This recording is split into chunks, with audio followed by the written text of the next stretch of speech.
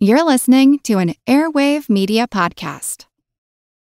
It's a long way to Tipperary. It's a long way to go. It's a long way to Tipperary, to the sweetest girl I know. Hello everyone, and welcome to History of the Great War, episode 64. This week, I would like to thank Benedict and Scott for subscribing to the show's Patreon campaign at patreon.com/historyofthegreatwar. Subscribers help keep this show going, and they get access to special subscriber-only episodes, so head on over to Patreon and check it out. This week sees the release of our third premium episode, which dives into some what-if scenarios of when the war might have started if it didn't happen in 1914, and what might have changed. It was quite a bit of fun to create and hopefully to listen to. Last episode, we looked at what Falkenhayn's mindset was going into 1916, why he planned on attacking in the West, and his overall strategic goals. We also looked at the Allied plans and how the upcoming action at Verdun would greatly disrupt them. This week, we're going to dive much deeper into the German plans for the attack at Verdun. The attack would be planned for two phases. The first was the attack at Verdun, and then the second was a counterattack to an expected British or French relief offensive. We will also talk about why on earth the Germans would attack Verdun, and more importantly, the geography and fortifications around Verdun, which made it such an imposing target for an army in 1916 to try and attack, let alone to capture.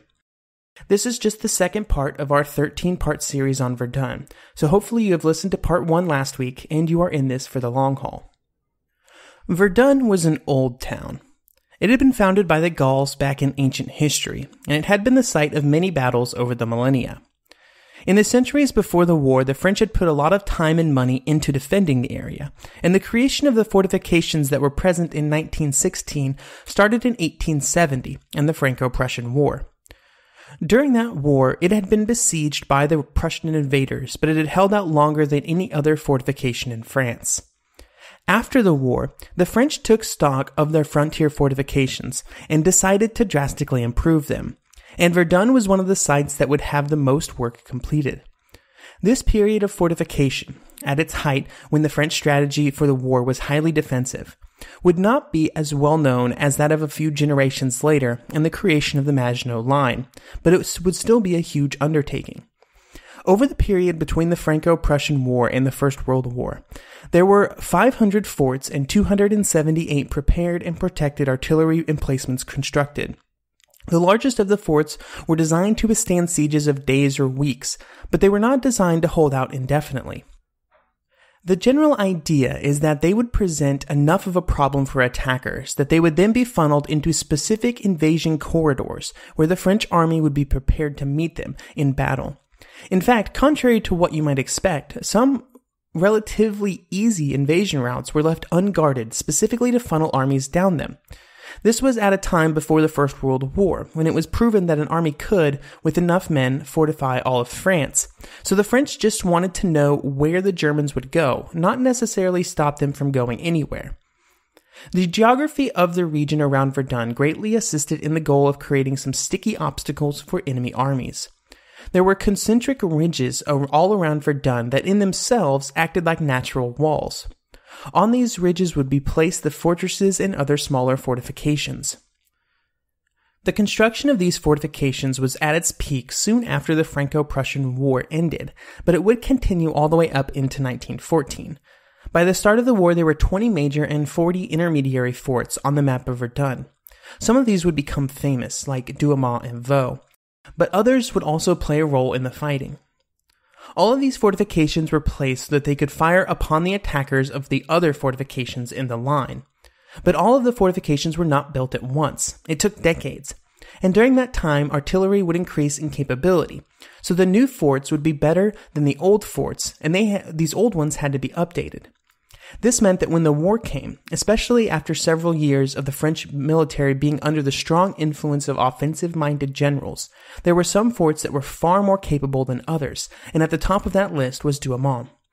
It was the largest and strongest of any fort at Verdun, and it was located 10 kilometers northeast of the city, and it also was at an elevation of 1,200 feet. The fact that it would change hands twice with very little fighting is quite the irony. So much time and money had been spent on making it so powerful. How these fortifications were built and how they were protected ends up being pretty important during the actions at Verdun, and the most important aspect was that they were mostly underground. These were not medieval castles. In 1914, the fortresses had so much concrete and earth on top of them that the only thing visible were the gun turrets. This method of having concrete and then a layer of earth and debris and then more concrete would prove to be very successful against even the heaviest of the German guns. This also meant that there was a labyrinth of corridors and storage rooms and barracks underground, which would be the scene of fighting during the action at Verdun. These were usually lit by electric lights, which were often the first to go during an attack, so many of these actions were in the pitch black darkness underground. The attackers navigating through a maze of twists and turns, which were of course never the same from fort to fort, and always closely guarded by defenders who were just trying to survive. One of the problems that the architects at the time were trying to solve was how do you allow the fort to still have guns without them compromising the integrity of the fort's defenses? This was important because the forts were designed with the primary goal of being protected stationary gun platforms and as artillery observation points, so you couldn't just completely bury them underground. But the only way for guns to fire out of the forts was to put holes in all of that concrete that was just poured to try and defend from enemy artillery. The solution to this problem was the French landed on the retractable steel gun turret. The turret had a hard steel covering that would protect it when under fire and when it was retracted. When the gun was retracted, this was the only part visible from the surface. When it was time for the gun to fire, the turret could then be raised and the gun fired and reloaded, or lowered again if the enemy started firing. This was a great solution, but it was not perfect. Turrets were complicated, expensive, and most importantly heavy, and this meant that they could only be so large. Another problem was that to raise and lower the turrets, the guns had to completely fit within them. The barrels couldn't stick out at all. Put these two problems together, and you end up with the result that the guns that went into these turrets could not be normal sized. They had to be modified. So the 75mm and 155mm guns in the turrets had their barrels shortened to allow them to fit within, and these turrets were already as large as they could be. This meant that the guns' ranges were greatly reduced, but at the time this was not seen as a huge drawback. When the forts were constructed, the only weapons that could threaten the fortifications were siege mortars, which had a very low range. This meant that as long as the guns in the fort outranged these mortars, they were more than acceptable. This would not be the case by 1916, of course, but by that point it was too late to try and do anything different, and the guns would have to stay as they were. When war came to Verdun in 1914, the French Third Army had been able to hold off a number of German attacks. The city had almost been surrounded, but this was barely stopped, and it resulted in Verdun being at the end of a narrow and deep salient pointing out into the German lines. By the end of 1914 and in 1915, the strategic importance of the area had decreased greatly as fighting had moved elsewhere, and the terrain was not conducive to the type of breakthrough offensives that the French were hunting for at the time. The Germans had launched a few attacks during 1915, but most of these were small to try and pinch off the Verdun salient, but they had not been very successful, and they were actually considered failures. By 1916, the town itself was mostly empty, with 80% of the population having left in the first year and a half of the war. However, this did not mean that it was a dead city. In fact, there were many new businesses in town that had been created to meet the needs of the French soldiers stationed around the town. This meant that there were actually more grocers and restaurants in Verdun than there had been when the war started. Before 1916, the French soldiers even considered Verdun to be a nice, quiet sector where they could relax in relative safety. So with this de-emphasis on the French side, it can and probably should be asked why Verdun was chosen by Falkenhayn as the point for beginning his grand offensive. As I mentioned before, Verdun was not a great spot for a decisive breakthrough or a great offensive victory. The geography almost entirely ruled this out, even without all of the pre-built defenses. In fact, once the offensive really got going, Joffre and the French leadership were initially more than willing to retreat behind the town. In some ways, that would have drastically improved the French situation. There were ridges and hills behind Verdun that were easily defendable, and they would not have been surrounded on three sides by German artillery. But the civilian leadership stepped in, and they had serious concerns about abandoning the city. Verdun was pretty well known in France. It was not just some random hill in the eastern part of France. It was probably in the top 5 list of places in terms of the name recognition within France with the population. Because of this, the government could not allow Joffre to give up the city without a fight. If that happened, the government would probably have been overthrown and another one brought in to replace them. Falkenhayn was counting on this reaction from the French. He sort of built his entire plan around it. There were some positives on the German side for attacking the sector.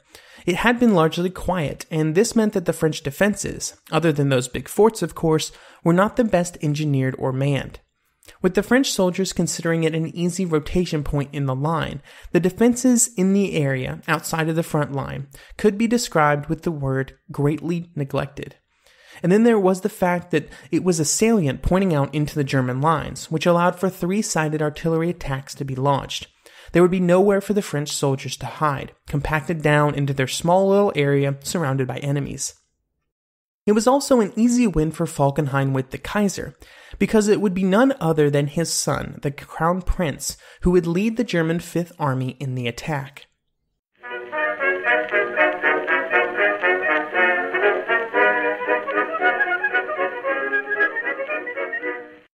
The one truth about human history is that change is inevitable. But the one thing that has never changed is that humans need food to survive. There are many ways to get that food, but one of the easiest ones is Factor. Factor delivers ready-to-eat meals right to your door. All you have to do is heat them up and dig in. In 2 minutes, you can be eating tasty keto or vegan options, or any of their 35 options that they have available every week. So you can choose maybe the cheesy garden herb chicken, maybe the Santa Fe green chili beef skillet, or perhaps the Caribbean spiced tofu. It is all delicious, and if you have a bit of a sweet tooth, Factor still has you covered with a wide range of snack and smoothie options. Chocolate mocha cheesecake, snickerdoodle macaroons. Any of that sound good? And don't worry, even the tasty stuff is dietitian approved. Head over to factormeals.com/GW50 and use code GW50 to get 50% off. That's code GW50 at factormeals.com/GW50 to get 50% off.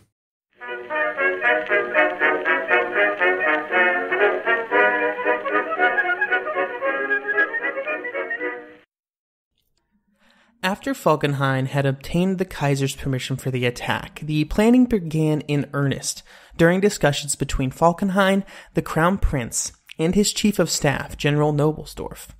These began in December. The relationship between the Crown Prince and Nobelsdorf, who was technically his subordinate, was an interesting one. Nobelsdorf had been the Crown Prince's military tutor earlier in life, and therefore exercised a huge amount of power within the German Fifth Army. It was because of this relationship that Nobelsdorf has gotten the job in the first place. He was well liked by the Kaiser, and he had been seen as a way to give protection for his son, who did not have a great amount of command experience. As the situation at Verdun would progress, it would become very clear who was actually leading the Fifth Army, and it was not the Crown Prince. The Crown Prince was initially excited for the role that his troops would play in the upcoming attack. When he learned of the Fifth Army's role, he would say, quote, "My long-suppressed eagerness to lead my tried and trusted troops once more into battle against the enemy was now to be gratified. I was filled with happy anticipations, yet I could not regard the future with a confidence altogether serene. I was disquieted by the constantly repeated expression used by the Chief of the General Staff that the French army must be blood white at Verdun, and by a doubt as to whether the fortress could, after all, be taken by such means." End quote. In that quote is one of the most interesting nuggets about the Verdun campaign, at least in the opening phases. Falkenhayn did not believe that the capture of the actual city of Verdun was necessary for the offensive to be successful. On the other hand, the Crown Prince and Nobelsdorf were aiming to take the city right from the very start, and that is what they based all of their planning around in the run-up to February 21st. Part of this misunderstanding was due to the fact that Falkenhayn was not precisely clear on what he wanted. It would only be later that the Crown Prince would learn of Falkenhayn's true purpose for the attacks, as he referenced in the previous quote. While there is this and other disagreements between the Crown Prince and Falkenhayn, the one thing that everybody could agree on was that the artillery should be at the forefront of any fighting. Heavy artillery would plow the road, and the infantry would just walk down it. The first draft of the orders began with the words, quote, "The decision to take the fortress of Verdun in an expeditious manner rests on the proven ability of the heavy and heaviest artillery," end quote, which is extremely unambiguous. The French would be constricted down into their little salient, and the German heavy artillery would blast them away. The problems and disagreements all came into play when the discussion switched to what would happen after the artillery began firing. When the initial plan was given to Falkenhayn by the Fifth Army, it envisioned a quick advance on the east bank. But it also called for an advance on the west bank. Just a little aside here, I will try to be consistent here, but if you do any other reading, you will see that the area on either side of the River Meuse, referred to by the east and west bank or left and right bank. Generally, one source will pick one or the other. For future reference, east equals right and west equals left. I just want to make that clear because it can be a bit confusing. The discussion between whether to attack on one bank or both banks would be the primary point of contention between Falkenhayn and the Crown Prince over the course of the planning for the offensive. All of the simulations and planning for before the war insisted that it was absolutely essential to attack on both banks of the river for an attack to have any hope of success. In fact, every simulation done before the war showed any attack on just one bank to be a complete failure. So this knowledge is where Noblesdorff and the Crown Prince started their planning, but Falkenhayn was adamant that it was possible to achieve the goals of the attack by only attacking on the east bank of the river. His primary reason was that he did not have the number of forces necessary to attack on both sides. The reason for this was that he was holding back troops to take part in Phase 2 of his plan. The fear of the generals on the scene was that if they did not attack on both sides, the French artillery on the west bank would prove a serious problem for any advances on the other side. In its position, it could rain down fire on any German advances on the east bank. The pre-war thinking was that the only way to neutralize this threat was through an infantry advance, but Falkenhayn believed that the French guns could be silenced with only the use of German artillery. This decision, this very first decision in the detailed planning, would haunt the Germans for the rest of the year. The next decision, and again something that Falkenhayn and the Crown Prince disagreed upon, was on the objectives of the opening phase of the battle and what they should be.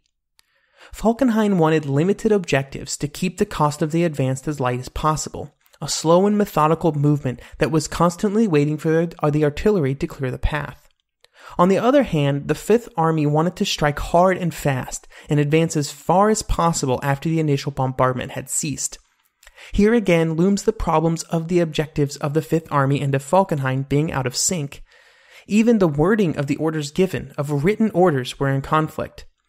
Falkenhayn orders said, an offensive in the Meuse area in the direction of Verdun, and the Crown Princes said to capture the fortress of Verdun by precipitate methods. It does not take a military historian to see how these might be interpreted differently. However, when the orders of the Fifth Army, which would now only attack on one side of the river, were submitted to Falkenhayn, with those words in them, he approved them. But why would he do that? He knew that the orders were not properly conveying his purpose. This was another very important decision that Falkenhayn made in the run-up to the battle, and another mistake. It is also one of the big moments that those who dispute the Christmas letter point to as proof of their assertion. If his goal was never to take the city, then why would he approve orders that had that as their stated goal? One of the possible reasons that Falkenhayn would have approved the orders, and this might be a little bit of a stretch, was the impact that it would have on the morale of the German troops. It is a valid reason. Soldiers like it when their goals are to capture things like the strongest fortress city in France. That's a goal worth fighting for. A goal of wearing out the enemy, maybe slightly less inspiring. The German troops had been on the defensive so long, and if they were just going to take another part in a battle of attrition, which they had been fighting defensively for months, it was not going to give the men the boost that the generals like to see in troops before an attack. Falkenhayn also believed that, even though the Fifth Army's orders disagreed with his own, he could still control the course of the fighting. through his position and his ability to control the flow, or lack of flow, of reinforcements to Verdun. At any point, if he wanted the attack to go faster, he could give it more troops. If he wanted the attack to slow down, he could hold those troops back. Or at least that was the theory. The criticism of Falkenhayn during this stage of the planning is near universal, from what I've read, even from historians who generally paint him in a pretty positive light. No matter what his goals were for the attack, it was clear that the Fifth Army was not on the same page.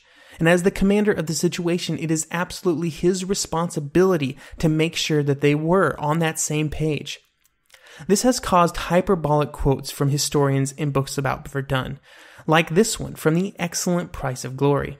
Quote, "Seldom in the history of war can the commander of a great army have been so cynically deceived as the German Crown Prince by Falkenhayn." End quote. As I said, pretty hyperbolic, but it's not a stretch to say that Falkenhayn failed. But the orders were approved on January 27th and published to the Fifth Army. The attack would happen, whatever its goals, and it was scheduled for February 12th. During December and January, Falkenhayn was not just concerned with the attack at Verdun.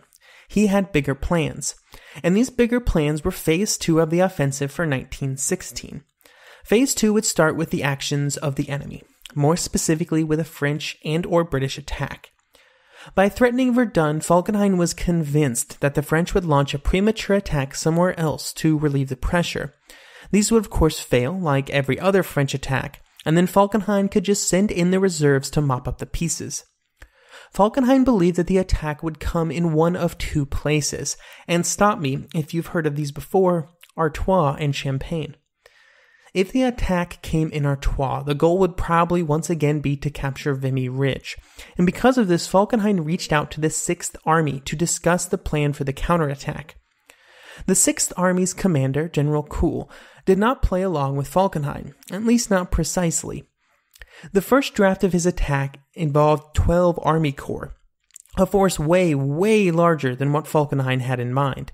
He was thinking more like 8 divisions, not 8 corps, 8 divisions. When Kuhl then scaled down his attack for these numbers, the result was a plan that aimed to capture some small pieces of Vimy Ridge that had been lost to the French. But that was it. And this did not meet the grandiose goals that Falkenhayn had when they were requested.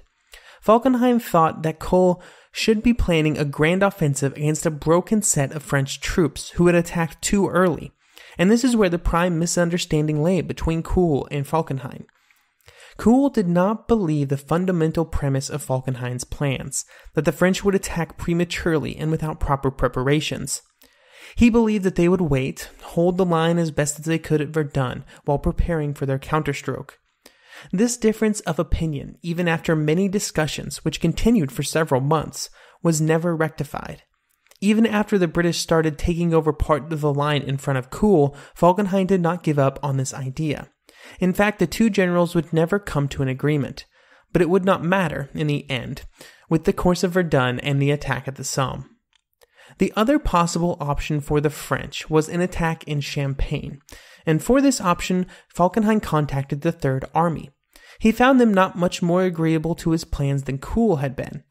They presented 2 conditions they believed would have to be met before any attack could be launched in Champagne. The first condition was that the location of the advance had to present an obvious tactical advantage, and the second was that there had to be an obvious way to take this tactical advantage and roll it into larger gains. If these 2 conditions could not be met, then it was not worth time, according to the Third Army. There was only one place on the line where both of these conditions could be met, and that location would need a lot of additional work in digging jumping-off trenches to bring the lines closer together before an attack could be launched. They also projected that they would need only 6 divisions for the initial attack, a number that Falkenhayn was a big fan of. However, for the follow-on attacks, they believed they would need at least an additional 10 divisions, for a total of 16 additional divisions. This is where they lost Falkenhayn, who wrote back and said that he was refusing this plan and demanding that one be provided that would use only a total of 8 divisions.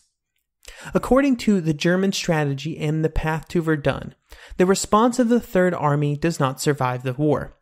However, there is some evidence that the plan drastically reduced the goals of the attack to match the reduction of troops available.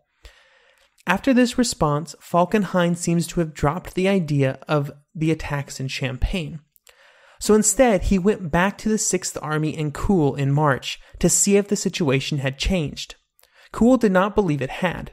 In fact, when Falkenhayn arrived in person at Kuhl's headquarters, the 6th Army's commander was confused as to why he was there, and they gave him a plan to capture Arras, now being covered by British instead of French troops. Falkenhayn gave provisional go-ahead for the attack, but said that the troops may not be available depending on the action at Verdun. By the end of March, Falkenhayn had given up the hope of a failed French attack, which would open the door to a successful counterattack. Just a few weeks later, the Second Army started to report massive increases in British activity on their front. The Somme was coming. Looking at Falkenhayn's plan for Phase 2, it is so interesting to look at the juxtaposition between what he had right and wrong about the situation in 1916. He was correct in seeing that a great breakthrough offensive was not possible in an initial German attack, which led him to attacking at Verdun. But his beliefs in the ability of his troops to counterattack with such small numbers and such grandiose aims seems completely out of touch with reality. They can only be explained by Falkenhayn believing that the French were so close to the end of their rope that they would just fall apart after their failed offensive, which is interesting, because that's exactly what the French and British thought of the Germans in 1916. It's funny how that works sometimes. The source of the week this week is German Strategy and the Path to Verdun, Erich von Falkenhayn and the Development of Attrition, 1870 to 1816, by Robert T. Foley.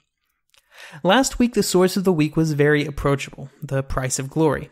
This week, our source is far less approachable. This book is packed with great information and does a great job of analyzing that information. It also ends up reading more like a doctoral dissertation than a work designed for everybody to read. This fact makes it perfect for me as a source, but may not be the best choice for kicking back on the couch for a bit of light reading. The decision made by Falkenhayn in late 1915 and early 1916 changed the course of the war. Understanding why he made these decisions and his failure of properly communicating them is important to understand why the attack at Verdun became such a debacle. The book covers all of these decisions and all of these moments when they went wrong. Next week, we will continue our look at German preparations for the upcoming attack by stepping one step closer to the front to look at exactly how the Fifth Army planned to launch its attack.